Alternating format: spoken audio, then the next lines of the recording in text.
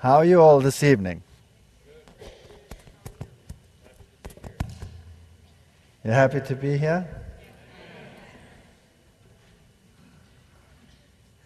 Some people might get the impression that I'm a little bit hard on my church. You're not getting that impression? You know, there are people who have nothing better to do than to sit on some holy hill and criticize this church. Please don't think that that's what I'm doing. I love this church. This is my church. And this is a prophetic movement.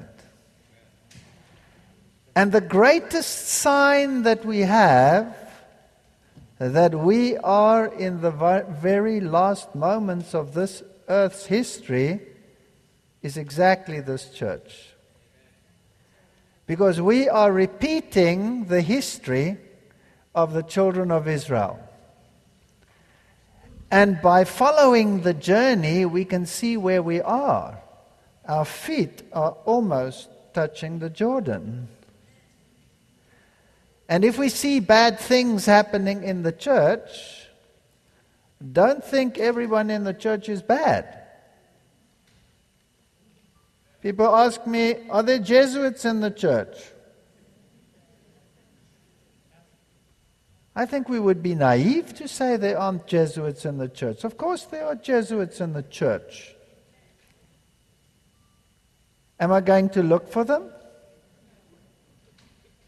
No. I'm not a firefighter, I'm in the construction business. Aren't we to be repairers of the breach and to build walls and to raise up the foundations that had been lost, the trampling of the character of Jesus, because no other foundation can be laid other than Christ Jesus. Isn't that right? And our duty is to raise up that foundation, to put him back where he should be. And when I speak about things like I spoke about last night, and I say sometimes, with a twerky voice, that these things cannot possibly glorify Christ, but are sidetracks to take you away from a personal relationship with someone who loves you, then that doesn't mean that I'm attacking my church. I am speaking about particular rituals and mechanisms and means. There's no ritual that I can perform to make my wife love me. Is there a ritual that I can perform? Perhaps a peacock dance or something like that to say, then she's really impressed with me? No. No. Love is about a relationship. We serve such a beautiful God, and when that relationship is trampled in the dust and changed into a ritual, it makes me sad. But, and this is a big but, I dare not judge anyone in this church. If I had to set myself up as judge in this church to say who is an apostate and who is not an apostate, we would have a catastrophe, because I'm a human being and I would make mistakes. Oh, I can see when someone does something that is apostate. But I dare not say the one who is doing it is an apostate, no matter how bad it is. If I had a choice today to choose between Caiaphas and Aaron as General Conference President, my vote would absolutely go to Caiaphas. He stands for his church. Nothing is allowed to get in the way of the church. He keeps the Sabbath meticulously. He's a health reformer. He strains a gnat. He's a vegan of vegans. When it comes to his leadership potentials, I cannot find fault with him. And his opponent in the other corner is Aaron. He makes a golden calf. He says, I threw this stuff in there and this calf came out. He's a liar. Didn't he say that? Yeah, he's a liar. This calf came out. And the people were dancing, and what is this sound that I'm hearing over there? It's the sound of war. No, my Lord, it is the sound of music. They're singing. What? Is that a rock concert he's holding? Has he got the heavy metal band out? Good grief. Would I choose him? No. No, he wouldn't get my vote. I would vote to kill the Son of God. I would vote to kill the Son of God based on my judgment. And by the way, am I a murderer? Yes, I am. I killed the Son of God because he died for me. Didn't he die for me? So who am I to judge? Who am I to judge? Does that mean we may not expose error in the church? Yes, we must. We are watchmen on the walls of Zion. But it is not for me to judge who is going to make a decision for Christ and who is not going to make a decision for Christ. It is not for me to judge anybody in a position of leadership, no matter how apostate what he or she does seems to me. Because I don't know, is it Aaron or is it Caiaphas? I don't know. I don't know. So leave the judgment to God. But what I can do is I can weep between the porch and the altar, and I can pray, and I can intercede with God and plead with God. I can do those things. And not set myself on a high horse, because while I'm doing it, I'm standing on 2 banana peels with water under both of them. Be careful lest you think you stand and then you fall. So please see these lectures in that perspective and not as judgmental. They're not judgmental. I want to speak about this church and why it fulfills prophecy, and why I shouldn't separate and go and sit on some, as I always say, holy hill, saying, look at them. Or, God forbid, they've become part of Babylon.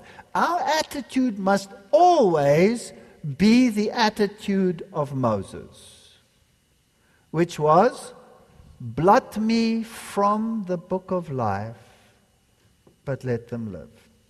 That must be our attitude. 1844 in type and antitype.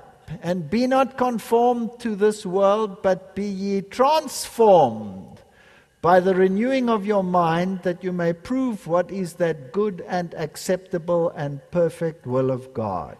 We all need a transformation of character, which can only be done through and in Christ, so that we may develop discernment. The day that changed the world, October 22, 1844.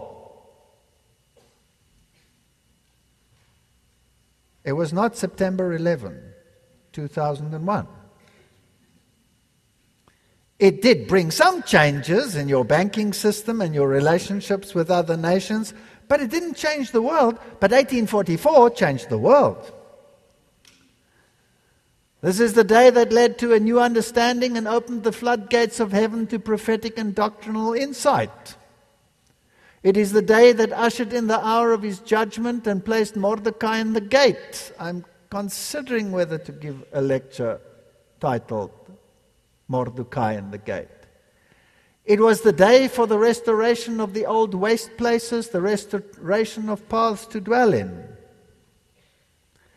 5 great principles, Bible-based principles, were discovered and presented to the world while Satan worked furiously to destroy their impact. The way was prepared by both the powers in the conflict, the one to spread this message universally and the other to counteract its acceptance. This was a momentous day. So let's look at it.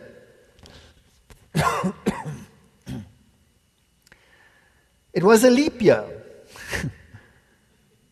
And it was a leap year, I believe, in more ways than one. After the great disappointment between April and September 1848, a series of meetings were held known as Sabbath conferences. And there the 5 pillars of Adventism were established. And not one of these pillars may be moved. Not one. The sanctuary doctrine. Have there been attacks on the sanctuary doctrine? Whew. The doctrine of the second advent. Don't spiritualize it away. The doctrine on the Sabbath, the doctrine on the state of the dead, and the spirit of prophecy. Those are the pillars of Adventism. And out of these, finally emerged the whole gamut of what it entails to preach the 3 angels' messages. That is the final call to mankind. So the great plan of redemption, as revealed in the closing work of these last days, should receive close examination.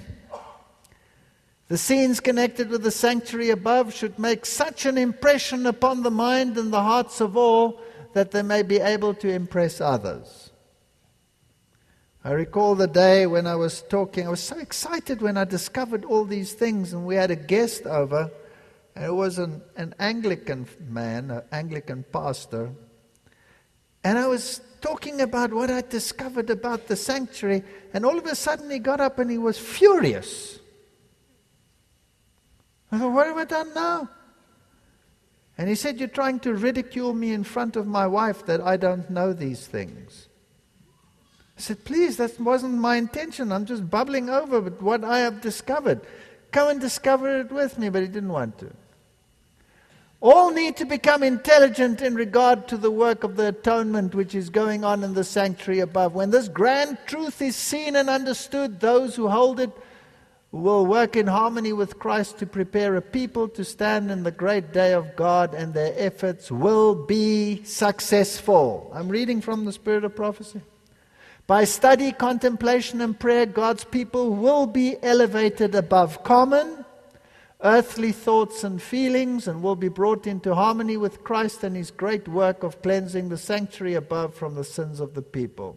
Their faith will go with Him into the sanctuary, and the worshippers on earth will be carefully reviewing their lives and comparing their characters with the great standard of righteousness. That's the job we have to do.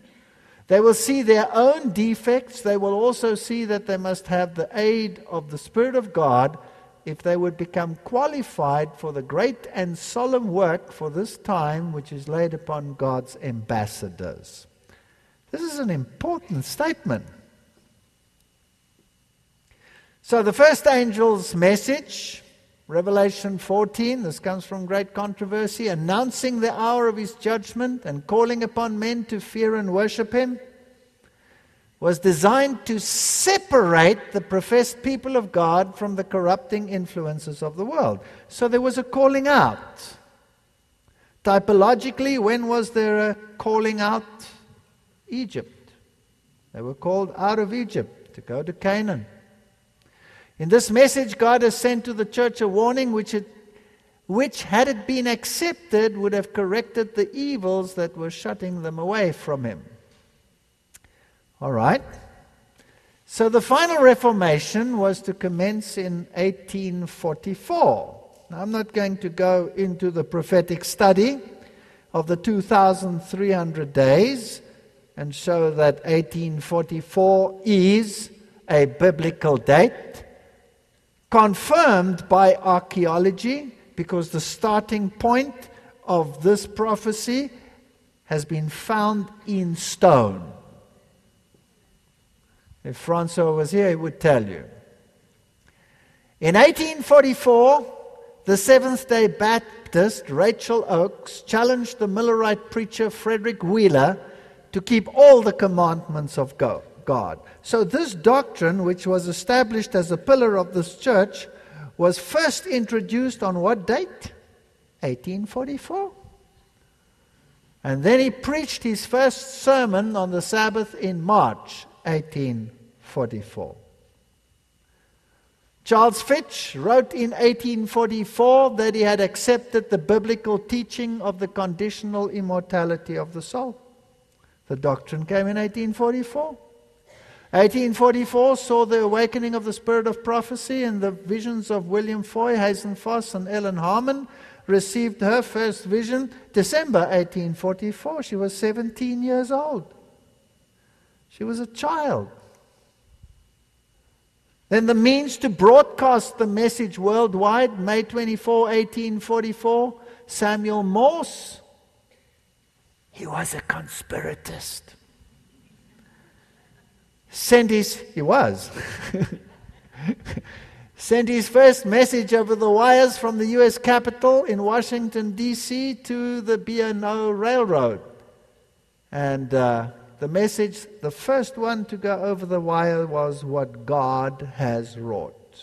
Isn't that fascinating?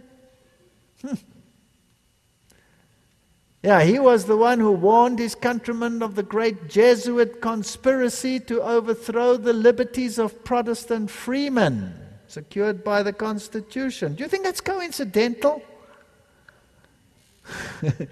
I've found out that nothing is coincidental in this world. March 12, 1844, the Columbus and Xenia Railroad, first railroad that is planned to be built in Ohio, is chartered. And from this beginning, the whole gamut of telecommunication and communication developed so that the message could go worldwide. Isaiah 30 verse 21, and thine ears shall hear a word behind thee saying, this is the way, walk ye in it, when you turn to the right hand and when you turn to the left. God will give the world a direction. He will do it. And then archaeology. I always am so fascinated how these two dates always pop up. 1798, Napoleon Bonaparte authorized an expedition to seize Malta and Egypt. Of this expedition, Merrill Unger writes, modern archaeology may be said to have had its beginning in 1798. And then the Danish scholar Niels Ludwig Westergaard deciphered the Elamite cuneiform in 1844. So the book of Daniel gets its power. Fascinating stuff. The prophecies come up. So besides Millerism and Adventism, 1844 saw the birth of Baha'ism. The whole world will come together under one umbrella in order all the religions will join together. The highest representation of all religions in the United Nations is the Baha'i sector, although I think there are others connected to it, of course. Communism, 1844. That's when Karl Marx started out. Darwinism, Mormonism, Spiritism, Dispensationalism, existentialism, Quakerism, Millerism, Seventh-day Adventism, all of them, 1844. And then in addition, the Sinaiticus manuscript was discovered, and the Vaticanus was rediscovered, 1844. And ecumenism was born in 1844. And what does the word oikomena means? It means the whole inhabited world. All of them 1844. 1821, James Haldane Stewart promotes ecumenism and prayer for the outpouring of the Holy Spirit. So the preparation takes place. William Miller also started preaching before 1844. Then they have Union for Prayer. Edwin Irvin, founder of the Catholic Apostolic Church, still a Presbyterian then.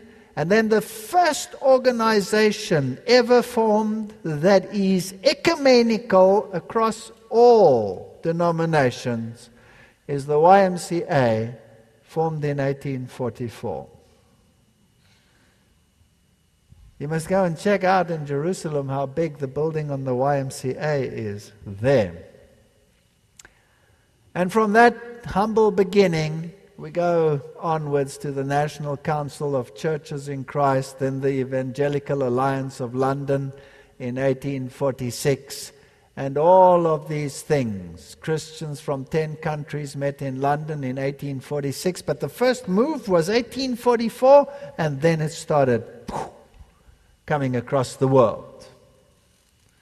And the different churches. 1846, Evangelical Alliance founded a founding meeting in the Freemason Hall in London. In 1843, a meeting in Scotland commemorating the 200th anniversary of the Westminster Assembly. That's where the Protestant Creed was developed. Issued a plea for closer unity. The same year, Presbyterian William Patton of New York wrote to British Congregationalist John Angell James recommending an interchurch conference. And the whole planning of this took place in 1844 and 1845, and then came to fruition in 1846. Fascinating stuff. Let's look at the Exodus in type and antitype. Patriarchs and prophets. The history of the wilderness life of Israel was chronicled for the benefit of the Israel of God to the close of time. Let's get the parallels. The record of God's dealing with the wanderers of the desert in all their marchings to and fro, in the exposure to hunger, thirst, weariness, and the striking manifestations of His power for their relief, is fraught with warning and instruction for His people in all ages. The varied experience of the Hebrews was a school of preparation for the promised home in Canaan. Are we in a school now? I think so. God would have His people in these days review with humble heart and teachable spirit the trials through which ancient Israel passed, that they may be instructed in their preparation for the heavenly Canaan. So when the children of Israel were taken out of Egypt, they experienced all these miracles, the plagues that fell, the Red Sea that parted, the pillar of cloud and the pillar of fire behind them, Pharaoh's army destroyed, all of those wondrous things. So Moses brought Israel from the Red Sea, and they went out into the wilderness of Shur. And they went 3 days in the wilderness and found no water. They had all these marvelous experiences, and they found no water. And when they came to Marah, and what does Marah mean? Bitter. They could not drink of the waters of Marah, for they were bitter. Therefore the name of it was called Marah. And the people murmured against Moses, saying, "What shall we drink?" And he cried unto the Lord, and the Lord showed him a tree. which when he had cast it into the waters were made sweet. Are you getting parallel sounds in your head? Bitter, sweet. There he made for them a statute and an ordinance, and there he proved them. This is Mara. So this is where they came. And here are the wells. And the water was bitter. But to this day, the water there is sweet.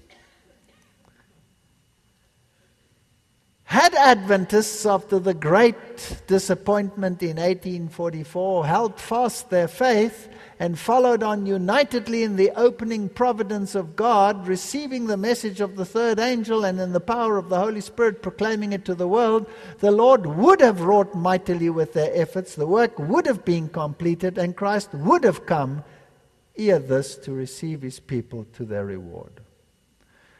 So, 1844, there was this great expectation, this great excitement, this great mega movement. All the people came together, and then there was a bitter disappointment. But in the period of doubt and uncertainty that followed the disappointment, many of the Advent believers yielded their faith.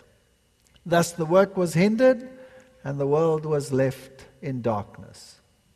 For 40 years did unbelief, murmuring, and rebellion shut out ancient Israel from the land of Canaan.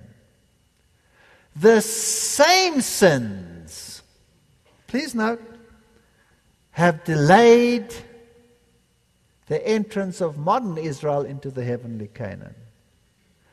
In neither case were the promises of God at fault. It is the unbelief, the worldliness, the unconsecration and strife amongst the Lord's professed people that have kept us in this world of sin and sorrow so many years. So here's the parallel. We are the antitype of what happened there. Charge it not to God. We may have to remain here in this world because of insubordination many more years, as did the children of Israel. But for Christ's sake, his people should not add sin to sin by charging God with the consequence of their own wrong course of action. We may hasten the day by giving the gospel to the world. It is in our power to hasten our Lord's return. We have a job to do.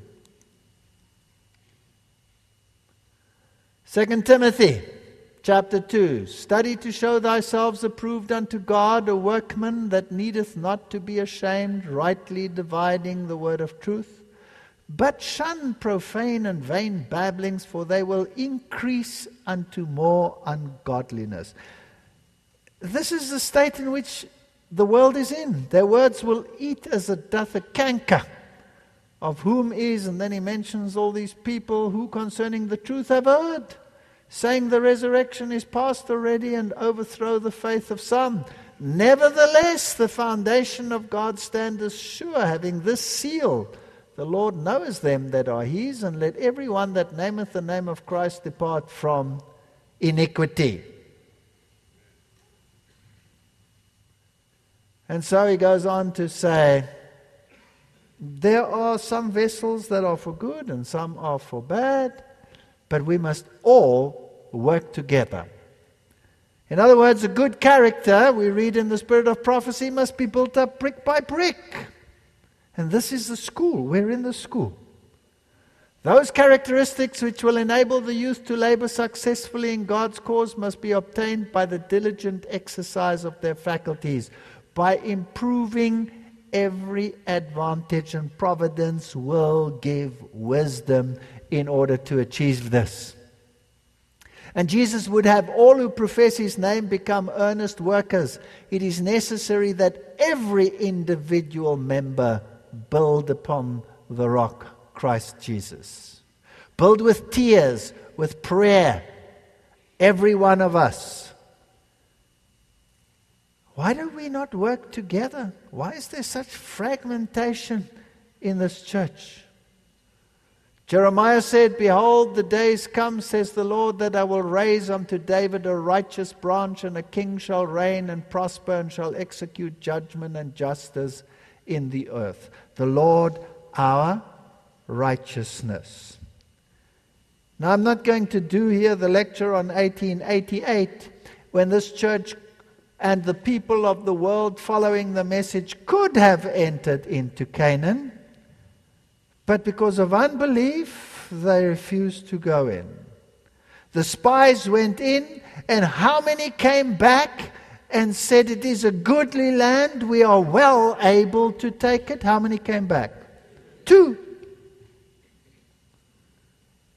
1888. How many said we can with the righteousness of Christ? How many were there? 2. And because of unbelief, we didn't go in. The parallels are just fantastic. They're fabulous.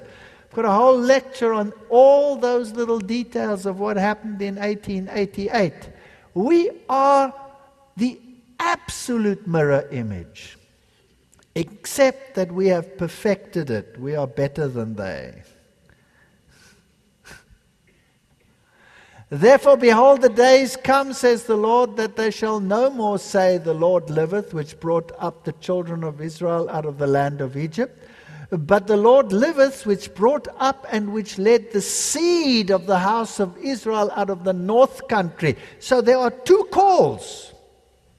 The one was for the children of Israel out of Egypt, but the day is coming sometime in the future in this text when not just the children of Israel out of Egypt, that was just a type. When they come out of the north country, that's the call out of what? Out of Babylon. Who's going to give that call? We're the only ones who have that message. There's no other church that has that message. That's our job.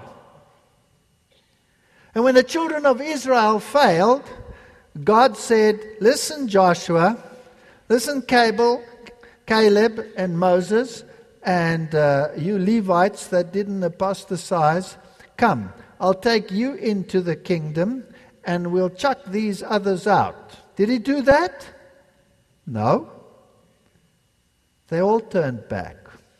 All of them turned back.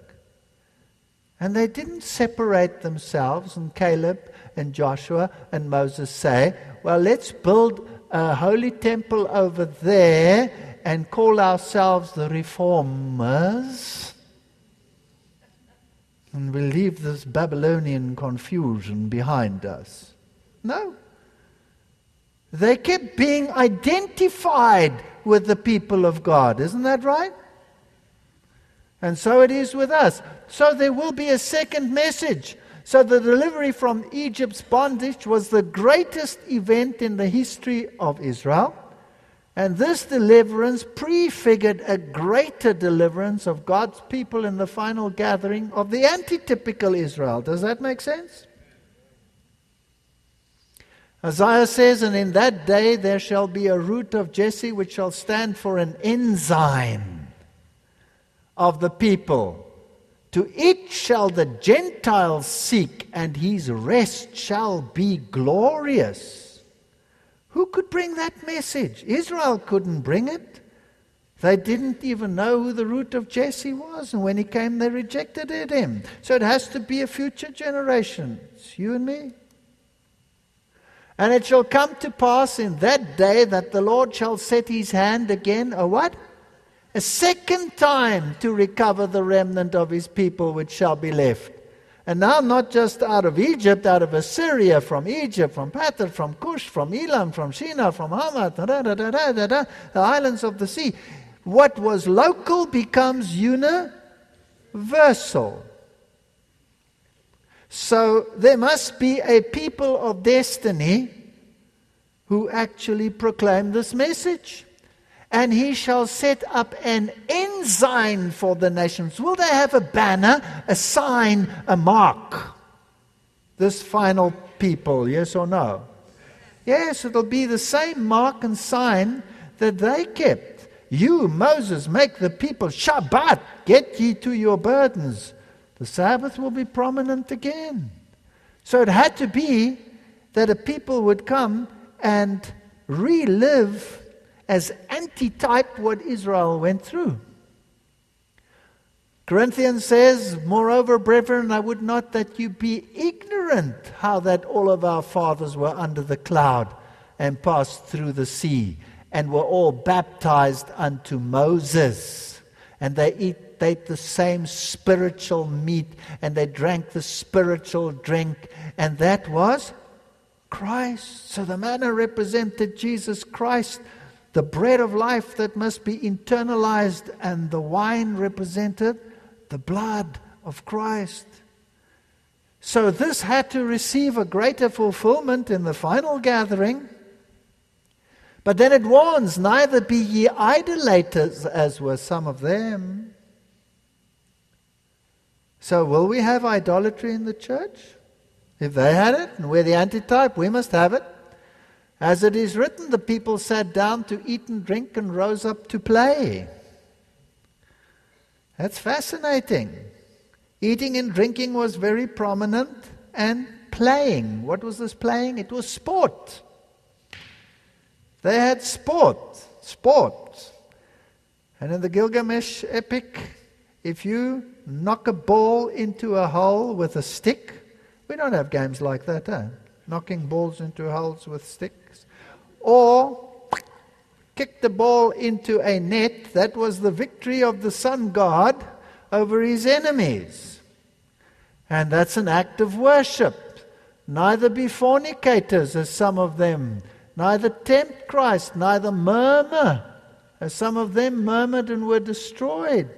Now all these things happened as an example. We're going to do all those things.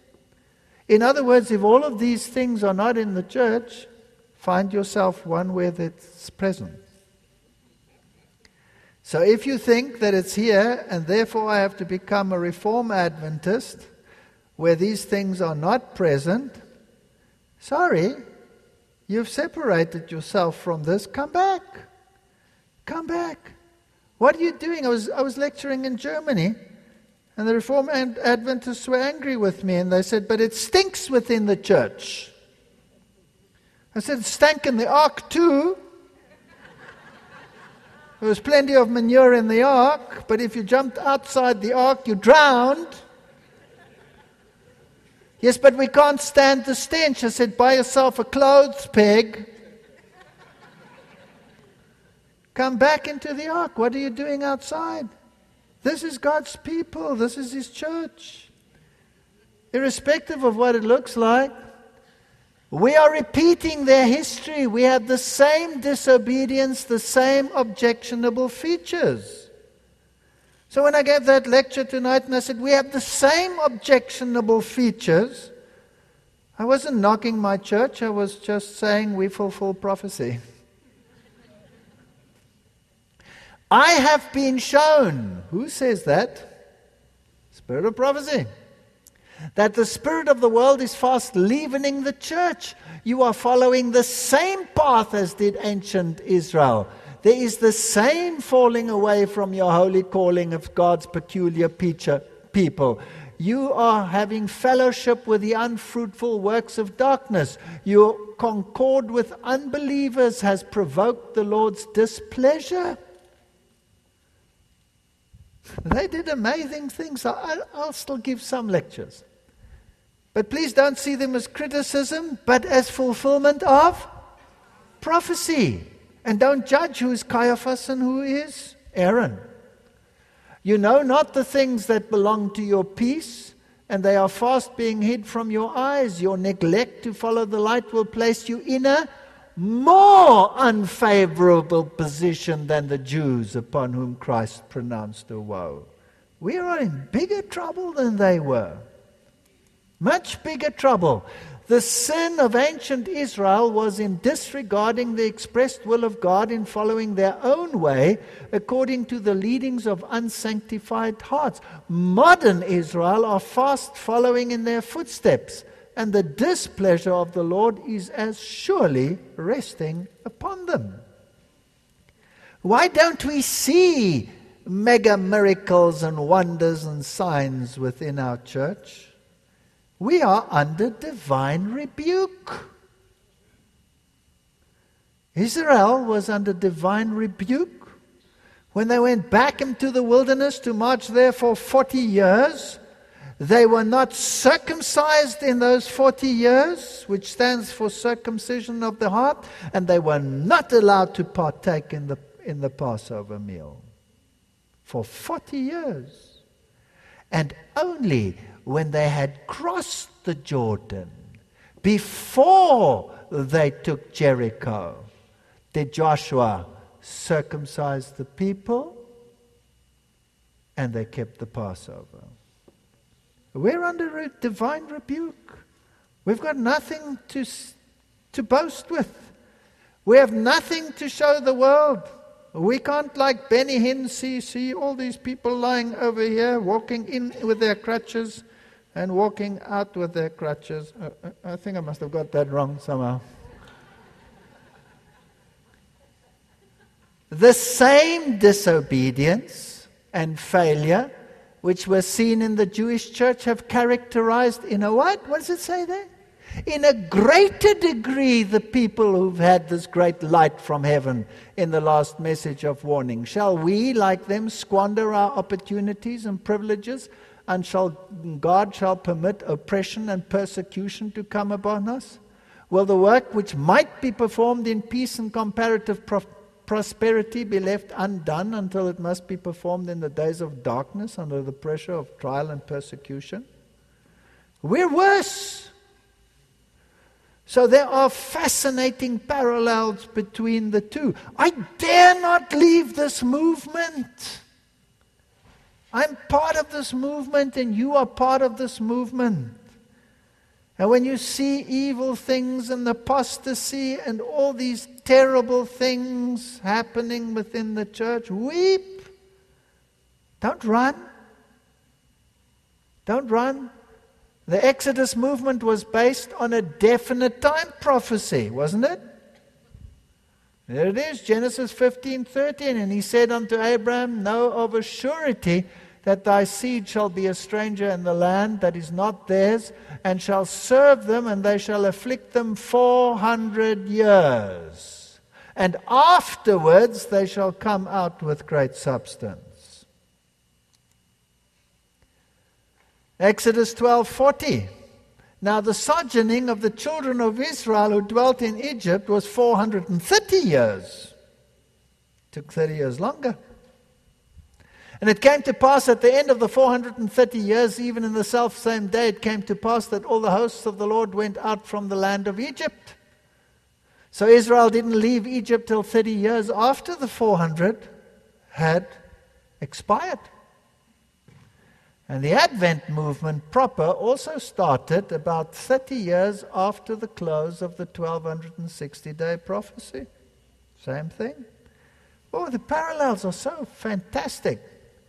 Revelation 11:2, but the court which is without the temple leave out and measure it not, for it is given unto the Gentiles and the holy city, that they shall tread under foot 42 months.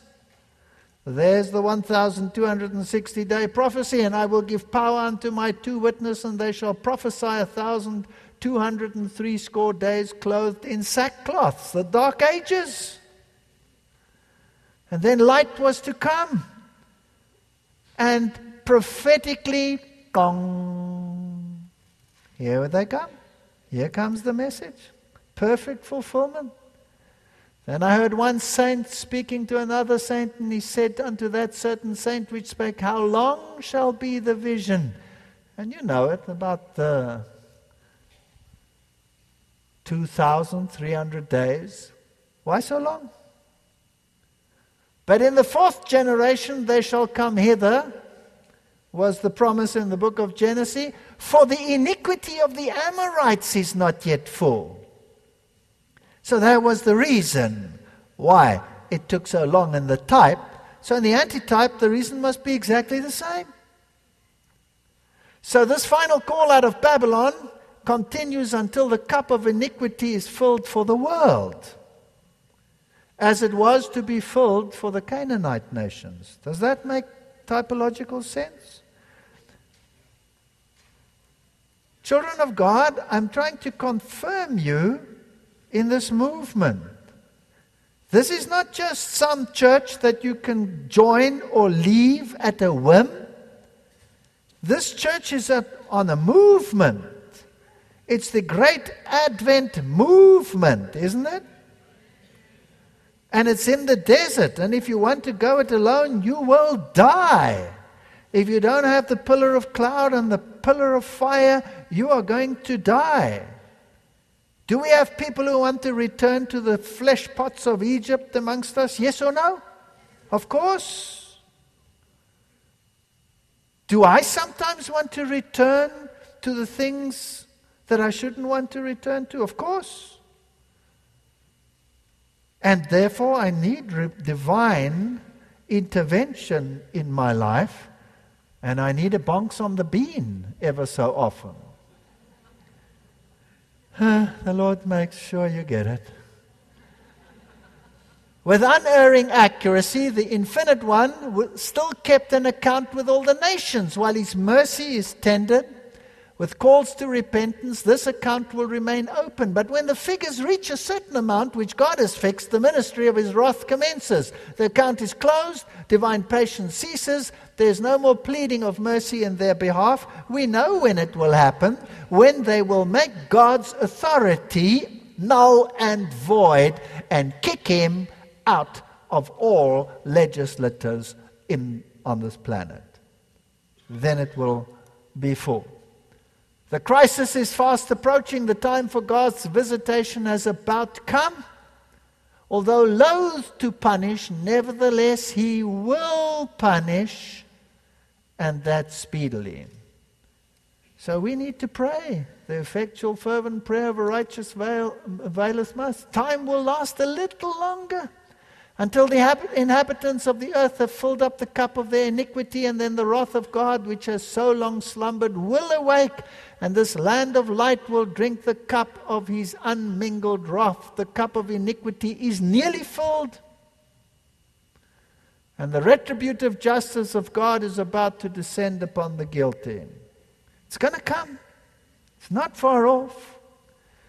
And as I said, we will see that not only did we follow the Exodus, not only through unbelief did we return from the borders of Canaan in 1888 and went back into the wilderness, we will see that we parallel the second return, that we refused the righteousness by faith, and that we had to go around Edom so that we can look and live.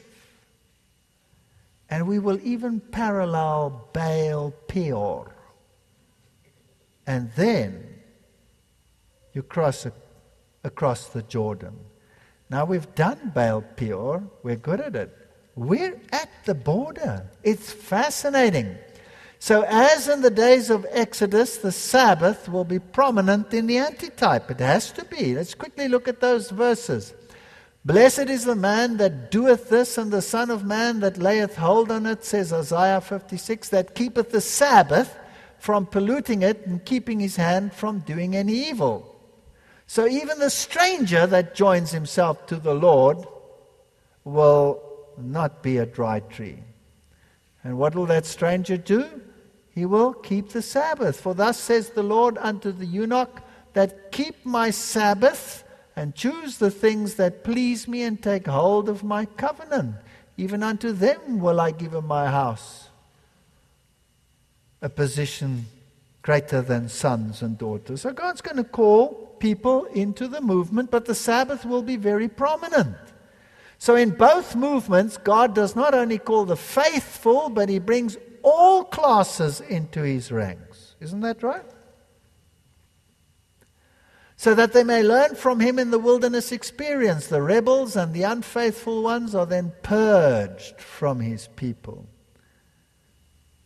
And when David was in the wilderness, hiding away from Saul and his mighty men were called, and the Bible gives such beautiful descriptions of how they fight with Egypt, and how one of the mighty men wrestles the weaver's beam-sized spear from the Egyptian and kills the Egyptian. That's a typology for us. If I don't wrestle the spear from the Egyptian inside of me and kill him, he's going to kill me. I must get rid of that which is in me, which was in the Israelites of old. That hungering after Babylon. Ezekiel 20:38, and I will purge out from among you the rebels and them that transgress against me. I will bring them forth out of the country where they sojourn, and they will not enter into the land of Israel, and you shall know that I am the Lord. So is there a coming out or a spitting out here? Is a spitting out. It will be the same in the end. Because they are lukewarm, I will spew them out of my mouth. I cannot decide I'm going to leave this church, it's apostate. Don't do that. You'll be walking out. You're spitting yourself out. Stay. Suffer. He chose to suffer with the children of God rather than to be called Pharaoh's or Pharaoh's daughter's son or whatever. So the exodus out of Egypt implies a former ingress into Egypt. This took place when Jacob moved to Egypt because of famine, and the religion of Israel became contaminated with heathen practices, and God called them out. If you look at sun worship, Ammon-Ra, Pharaoh means Fa-Ra, the sun.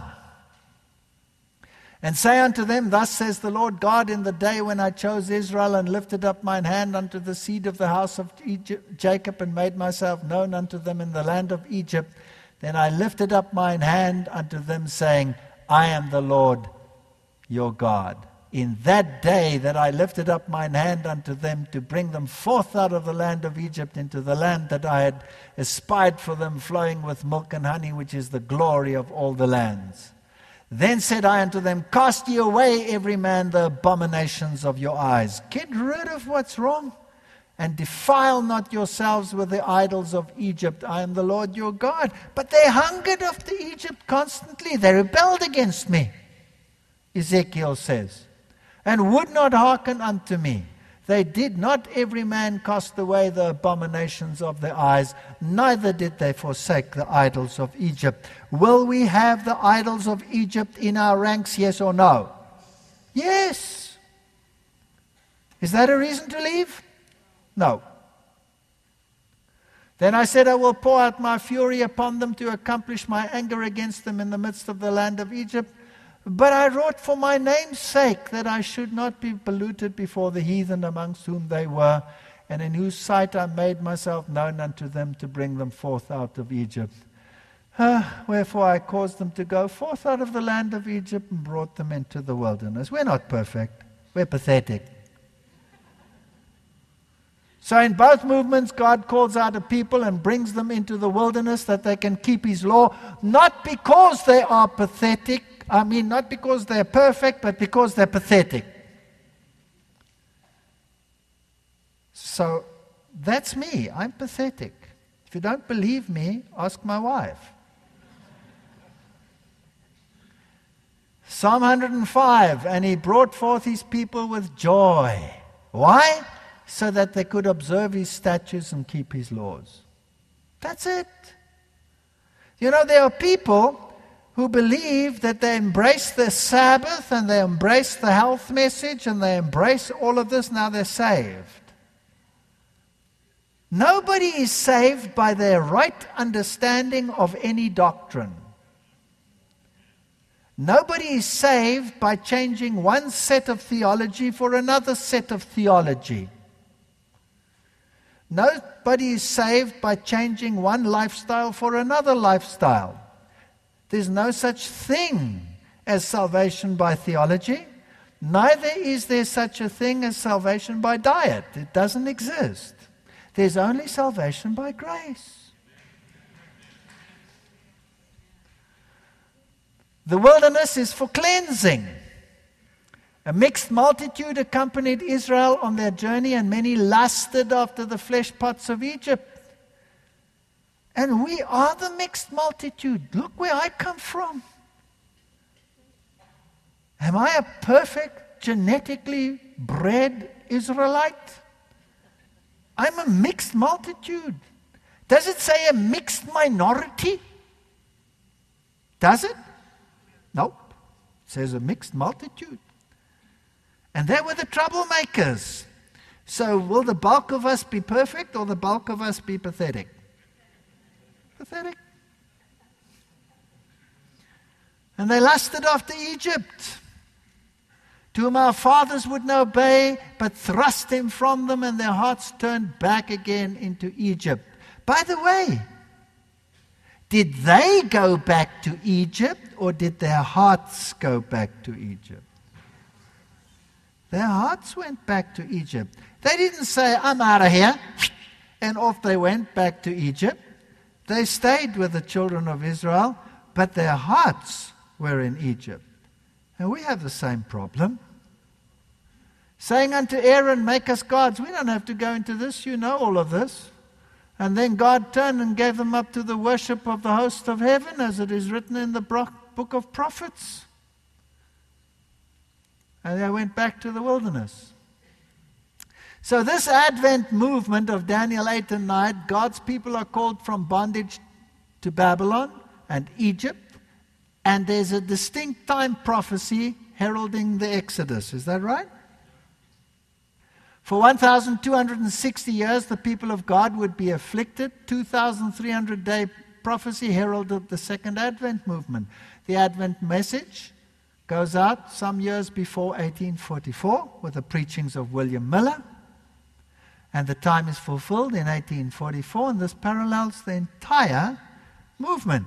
And it will carry on until the iniquity of the Amorites is full. Then we go home. Look at the news. Do you think the iniquity is filling up, yes or no? I think so. Now, when we look at the Exodus, we've already discussed this, so I'm just going to breeze through it. Pharaoh is the one who made the decree.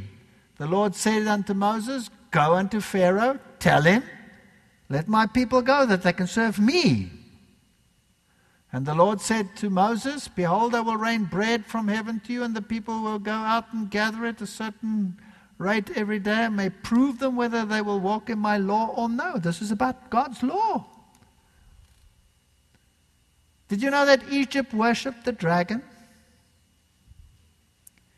Ezekiel 29 verse 3, speak and say, thus says the Lord God, behold, I am against thee, Pharaoh, king of Egypt, the great dragon that lieth in the midst of his river, which has said, my river is mine own, and I have made it for myself. What a fascinating text. This religious system is a religion of self-esteem. Where do we hear that? The Antitype also worships the dragon, and they worship the dragon, Revelation 13:4, which gave power unto the beast, and they worship the beast, saying, who is like unto the beast, who is able to make war against him. All these beautiful parallels in the Bible. We're supposed to be a separate people. And the rest of the people, the priests, the Levites, the porters, the singers, the Nethinims, and all they that had separated themselves. We don't want to do that. We want to be part of the people.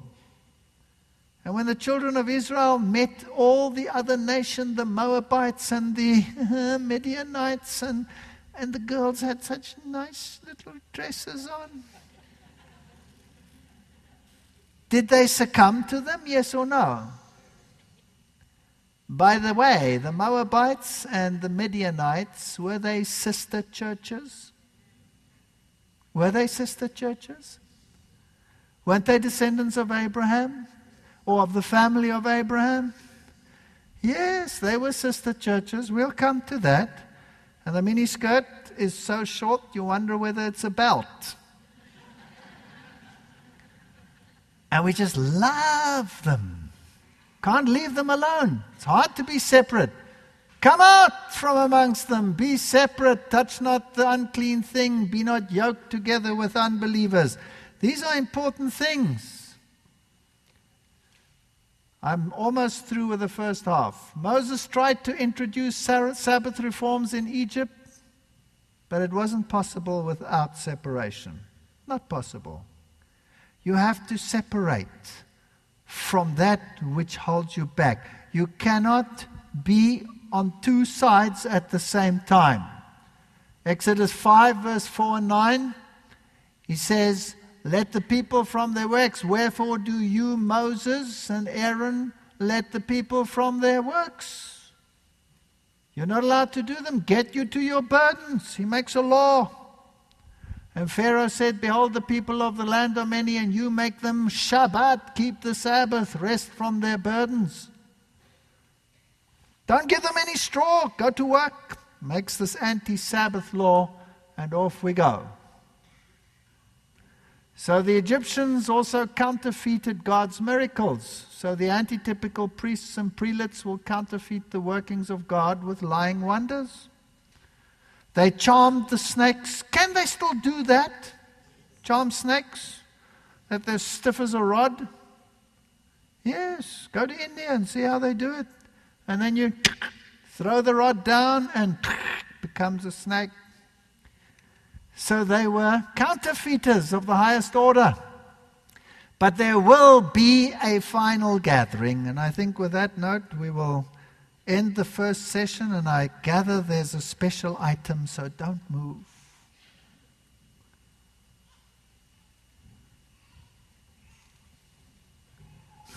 Thank you. You're not the special item?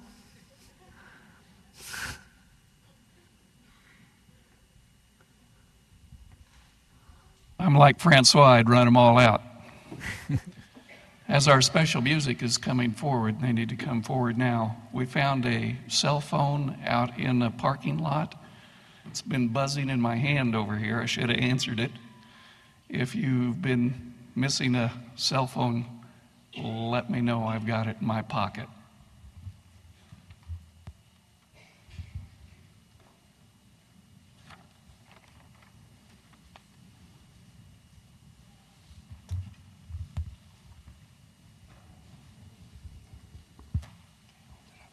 In Revelations chapter 4, verse 11, we read, "You are worthy, our Lord and God, to receive glory and honor and power." And that's what we're going to be singing about tonight.